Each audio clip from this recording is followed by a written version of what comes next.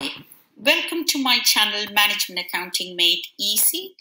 This is part 6 of standard costing and variance analysis. In this part 6, we are going to cover the sales variances. So total sales variance can be subdivided into sales price variance and sales volume variance. Then sales volume variance can be subdivided into sales mix variance and sales quantity variance. So we are going to see all of these variances. Here we are going to see the sales price variance. The selling price variance compares the standard selling price with the actual selling price. This variance will show the change in profitability due to this change in selling price. So the selling price variance could be either favorable or adverse. Favorable sales price variance means actual selling price is greater than the standard selling price. On the other hand, adverse selling price variance means the actual selling price is lower than the standard selling price. Now we'll see the possible reasons for a favorable sales price variance. The product differentiation through better quality products or brand loyalty. The company might have done some aggressive marketing campaign and sales promotion, or maybe less competitors in the market, or the pricing strategies used, for example, the penetration pricing, or there might be no substitutes available in the market, so the companies can charge higher prices. We are going to see the possible reasons for an adverse sales price variance. If there is a severe competition in the market, then the companies cannot sell at a higher price, or fall in demand. This may be due to the introduction of new product by the competitors, or poor quality products of the company, or government regulation restricts the increase in selling price, or maybe economic condition like depression, so people cannot afford to pay higher prices, or poor planning of the company, maybe due to not enough market research done. So these could be the possible reasons for an adverse sales price variance. Now we'll see who is responsible for the sales price variance. Generally, the sales division is responsible, but not all the times. Say, for example, if the production department produces poor quality products, so here the responsibility lies on the production department. Or if there is a government regulation where the company cannot increase its selling prices, this situation is beyond the control of the sales division. So not all the times the sales division is responsible for the sales price variance. Why do companies calculate the sales price variance? First of all, to decide the right selling price. In general, we know companies calculate variances to take corrective action. Here, by calculating the sales price variance, companies can control their cost in order to achieve the target profit. So they can set a selling price and they can control their cost in order to achieve their target profit.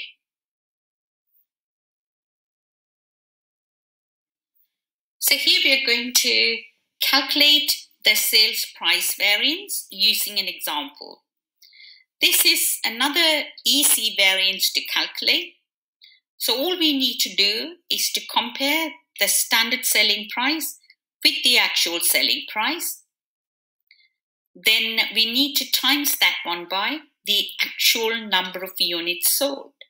So as I told you before, if the standard selling price is higher than the actual selling price, then there will be an adverse sales price variance and vice versa.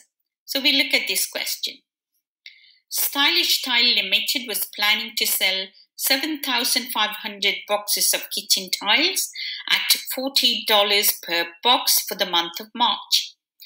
Actual sales for the month of March were 9,000 boxes, giving a total sales revenue of $337,500. So the question is, calculate the sales price variance for the month of March. Okay, we'll calculate the standard total selling price. So they have sold 9,000 boxes of tiles. So according to the standard, they should have charged $40 per box. So the standard total selling price should have been 9,000 times $40, which is $360,000. But the actual total selling price is $337,500.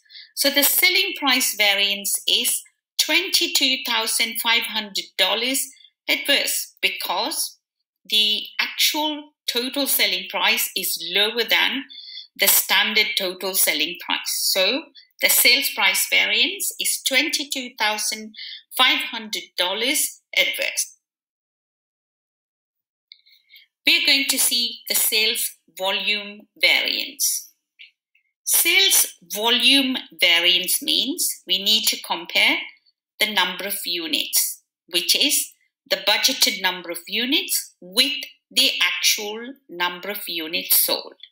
So when you compare the budgeted number of units with the actual number of units, you will either get an adverse volume variance or a favorable volume variance. Now, to convert that into money value, we need to see what type of costing the company is using. If the company is using absorption costing, then we need to times the difference by the budgeted profit per unit. And if the company uses marginal costing, the difference will be multiplied by the contribution per unit. Sometimes the exam questions, the examiner will give you the company is using absorption costing. Then we should know we need to times that by budgeted profit per unit. Or if the examiner gives marginal costing is used, then we should know we need to times that by budgeted contribution per unit. So sales volume variance. We know volume means the number of units sold. So the sales volume variance helps to measure the effect on profit or contribution due to the change between the budgeted sales unit and the actual sales units.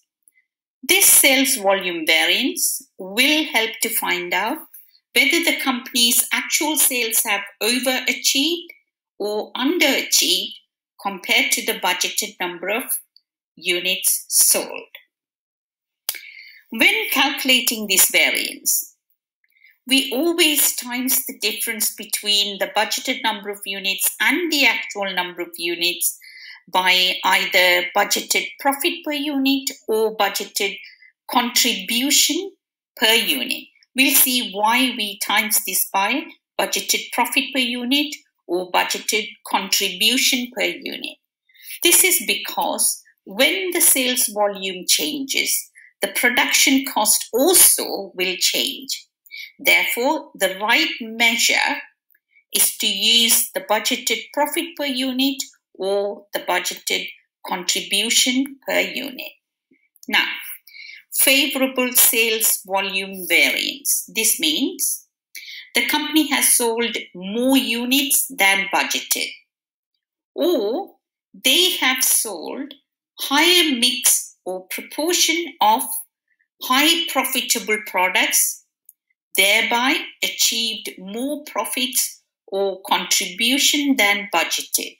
So please note, to get the sales volume favorable variance, if companies sell higher mix or higher proportion of their profitable products, they can get favorable sales volume variance.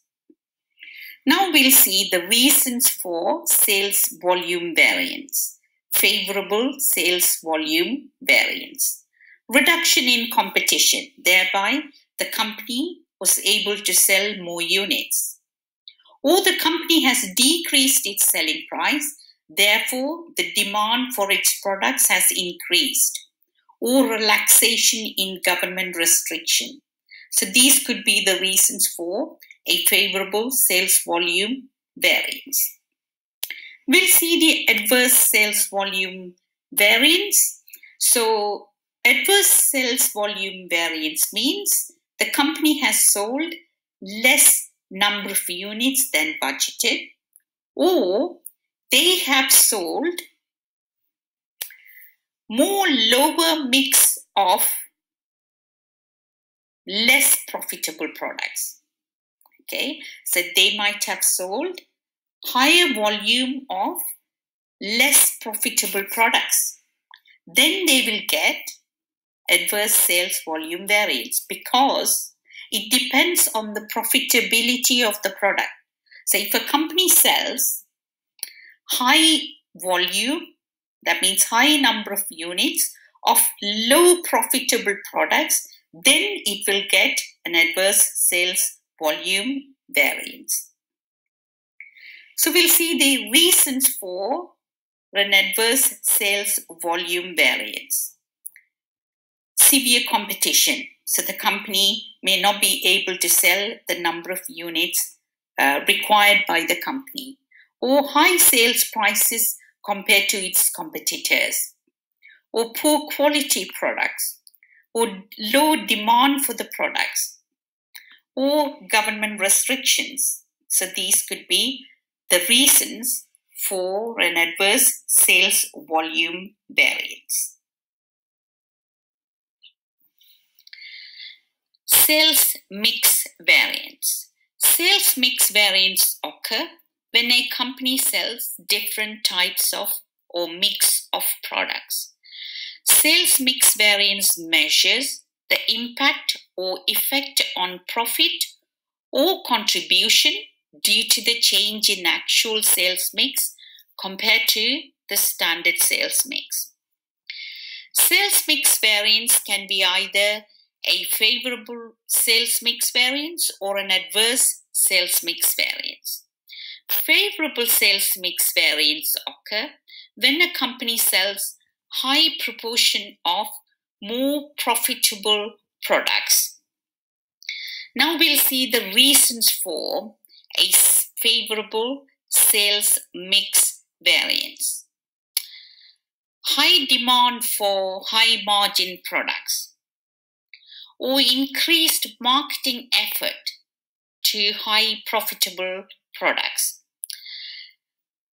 Decrease in demand or supply for lower profitable products. So these could be the possible reasons for a favorable sales mix variance. Now we'll see the adverse sales mix variance. Adverse sales mix variance means higher proportion of less profitable products are sold in the sales mix than expected. The sales mix profit or contribution variance can be an adverse variance even though a company's lower margin product sales increased to more than 95%.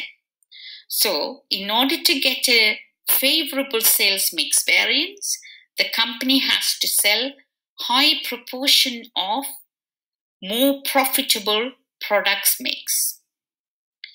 Now we'll see the reasons for an adverse sales mix variance. Demand for lower margin products has increased, or increased marketing effort to lower profitable products, or decrease in demand or supply for higher profitable products, scarcity of raw materials or labor to produce higher profitable products, or the decrease in disposable income of the consumers.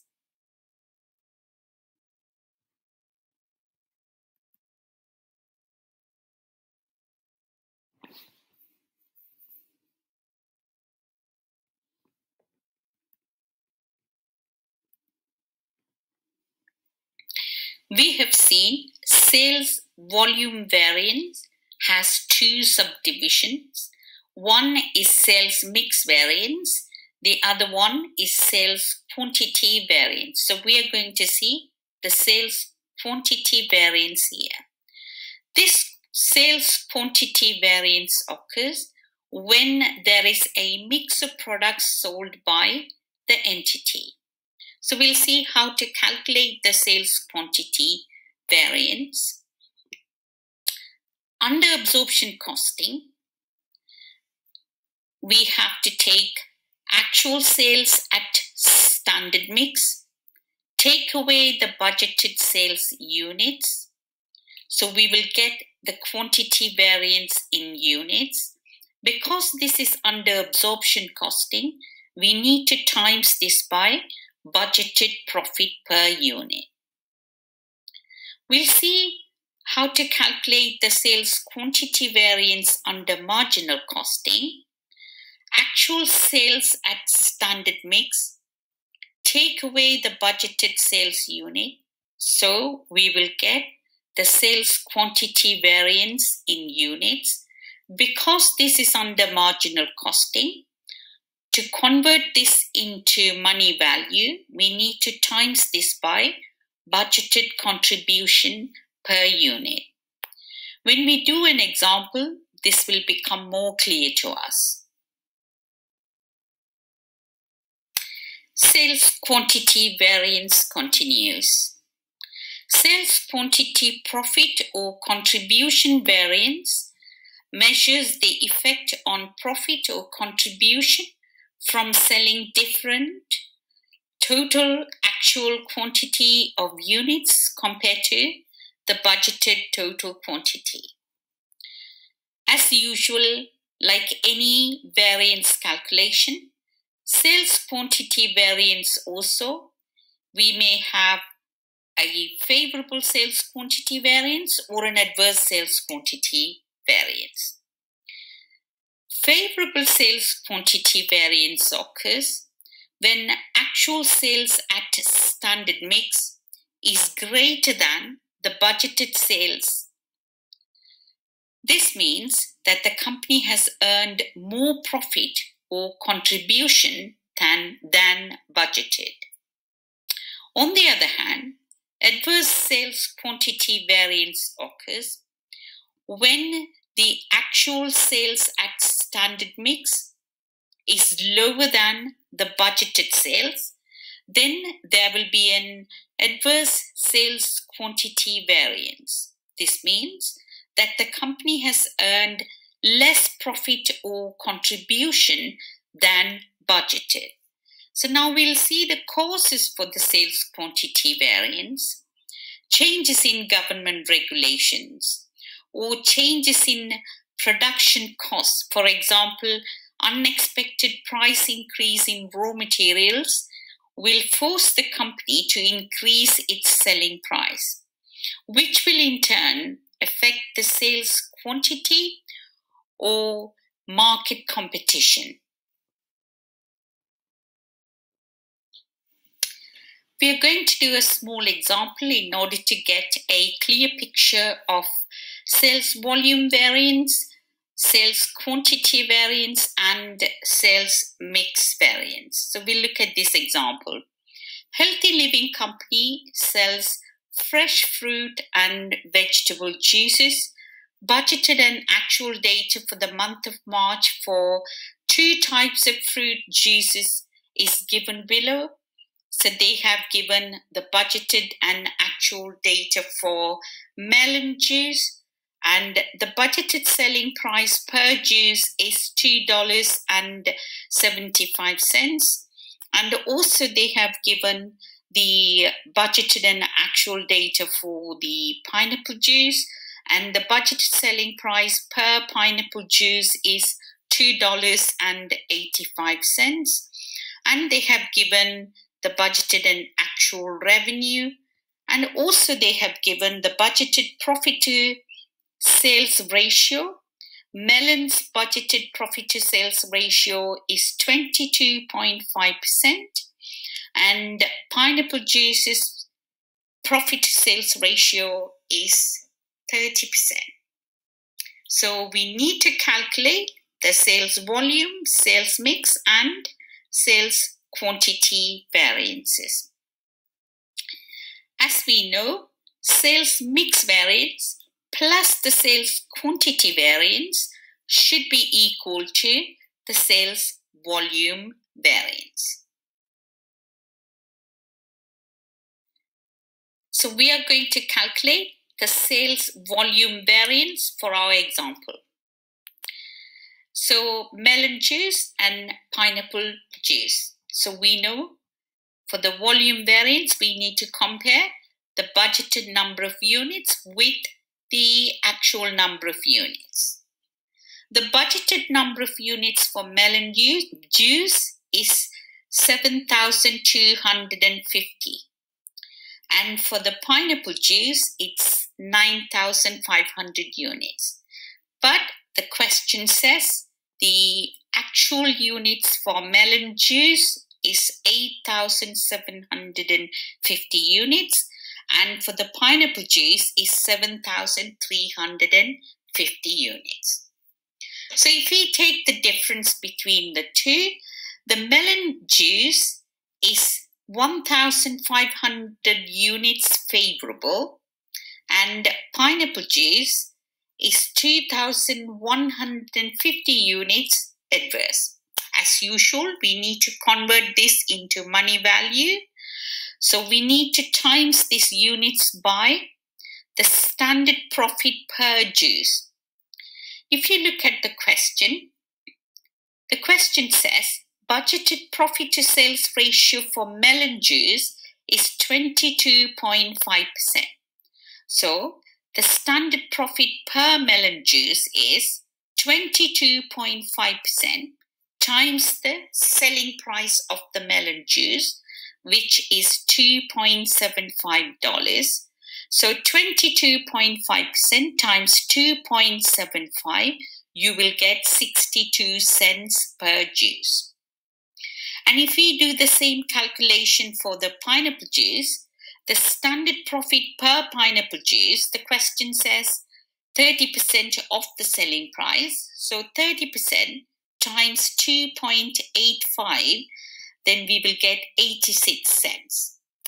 These all standard profits are rounded up to 2 decimal places. So the sales volume variance for melon juice is $930 favorable, and the sales volume variance for the pineapple juice is $1,849 adverse. So the total sales volume variance will be $919 adverse, which is $930 favorable plus $1,849 adverse. So when we add these two together, we will get a total sales volume variance of $919 adverse. Here we are going to calculate the sales mix variances, which is similar to the material mix variances calculation, which I have done in part 5 of standard costing and variance analysis. The link is given below in the description for part 5. So now we look at the question, the budgeted and the actual data given, and the melon and the pineapple juice and everything is given. budgeted profit to sales ratio given. So we need to calculate the standard mix, and we need to compare the standard mix with the actual number of units sold. So we will get the mix variance in number of units. Then we need to times that by standard profit per unit. So we will get the mix variance in dollars. Now we'll see the melon juice and the pineapple juice and the total. Now, in total, they have sold 16,100 units of melon juice plus the pineapple juice. Now we'll see, out of that 16,100 units, how many units they should have sold as melon juice. According to the standard, if you look at the budgeted data, melon juice 7,250 plus the pineapple juice 9,500, altogether 16,750. So according to the budget, if they sell 16,750 units, out of that 7,250 units should be the melon. So we will calculate, if they sell 16,100 units in total, how many units the melon juice should have been. So 7,250 divided by the total budgeted number of units, which is 16,750, times it by the total actual number of units they sold, which is 16,100. So if you do that, you will get 6,969 units. But the actual units sold is 8,750 units. So the mix variance for the melon juice in units is a favorable 1,781 units. Now we need to convert that into money value. We need to times that by standard profit per unit, which is 22.5% of the melon juice's price, which is $2.75. So the standard profit per unit for the melon juice is 62 cents. So the mix variance in dollars is 1,781 units favorable. Times it by 62 cents, you will get $1,104.22 favorable. Now we'll move on to the pineapple juice. According to the standard, if you sell 16,750 units in total, out of that, 9,500 units should be the pineapple juice. But in total, they have actually sold 16,100 units. So according to the standard, the pineapple juice's standard mix is 9,500 divided by the budgeted total number of units, which is 16,750, times it by the actual total number of units sold, which is 16,100. So for the pineapple juice, the standard mix is 9,131. But the actual units sold is 7,350. So the mix variance for the pineapple juice is $1,781 adverse. Now we need to times that by the standard profit per unit for the pineapple juice, which is 30% of $2.85. That's the selling price of the pineapple juice. So the standard profit per unit will be 86 cents. So if you times 1,781 units adverse, times it by 86 cents, you will get $1,531.66 adverse.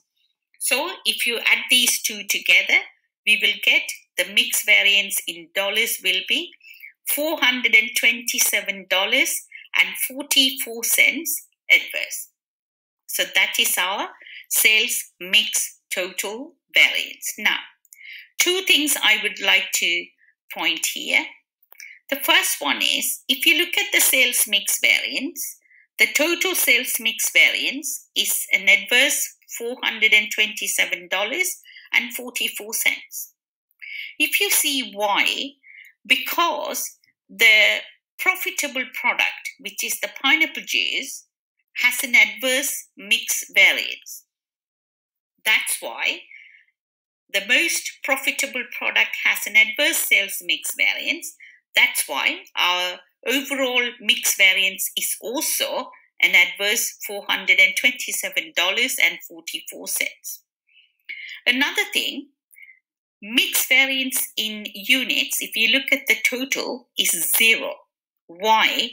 Because the standard mix total is 16,100, same as the actual mix total. So if you take away one from the other, your mix variance in units always will be 0. That is, the mix variance total in units will be always 0. Here we are going to calculate the sales quantity variance. There are two methods, so we'll see the method 1 first. So out of the two methods, you can pick whichever method you like. So method 1 is, we'll see how to do the method 1. So the budgeted and the actual data given. So first we need to take the standard quantity. Then we need to take the actual quantity in standard mix, which we would have calculated in our mix variance calculation. So the difference, you will get variances in units. Then you times it by the standard profit per unit. You will get the quantity variance in dollars. So we'll see the melon juice. The budgeted data is 7,250 units. That is the budgeted quantity for the melon juice. But the actual quantity in standard mix, if you refer the mix variance calculation, that is 6,969 units. I'll quickly say how we got this one. 7,250 divided by the budgeted total, which is 16,750, times it by the actual total, which is 16,100. So if you take the variances in units, there is an adverse variance of $281. We are going to times that by the standard profit per unit, which we know it's 62 cents. So 281 units adverse, times it by the 62 cents, we will get $174.22 adverse. Now we are going to do the same calculation for our pineapple juice. The standard quantity, according to the question, is 9,500 units. And the actual quantity in standard mix from the mix variance is 9,131 units.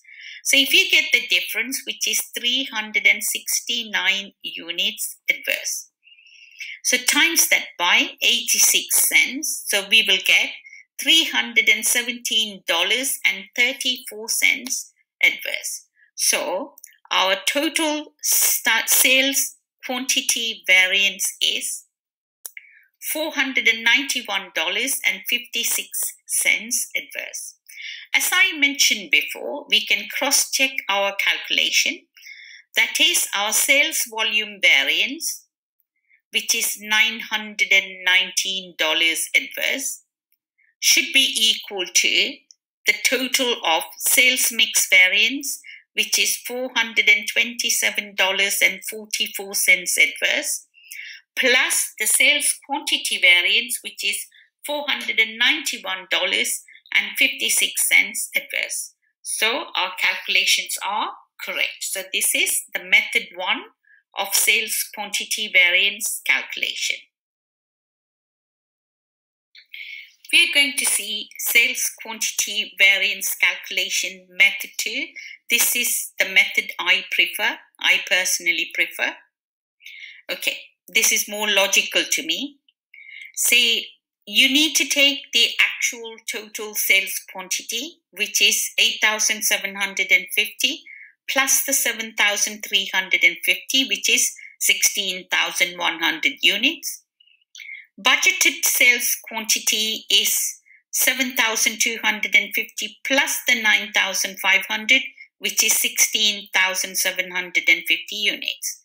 So the sales quantity variance in units is 650 units adverse.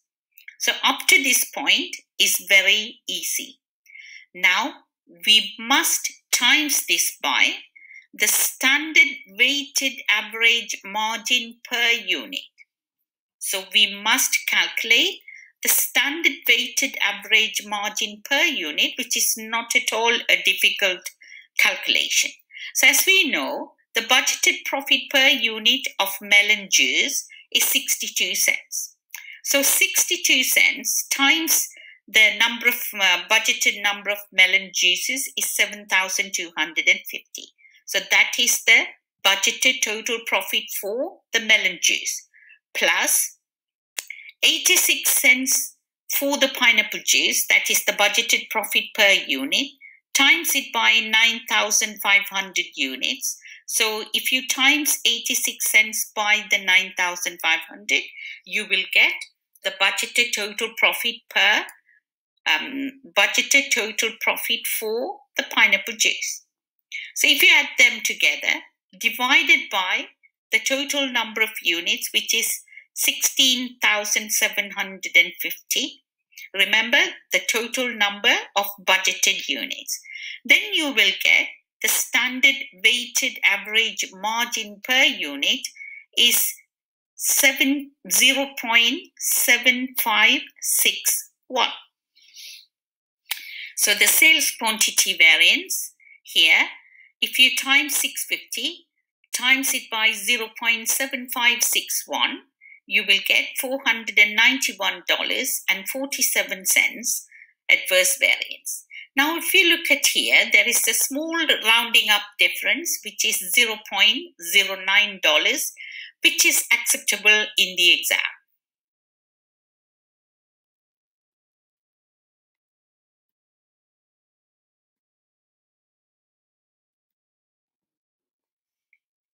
Thank you for watching. Hope you would have enjoyed this sales variances. If you like it, please like, share and subscribe. I'll see you in part 7 of standard costing and variance.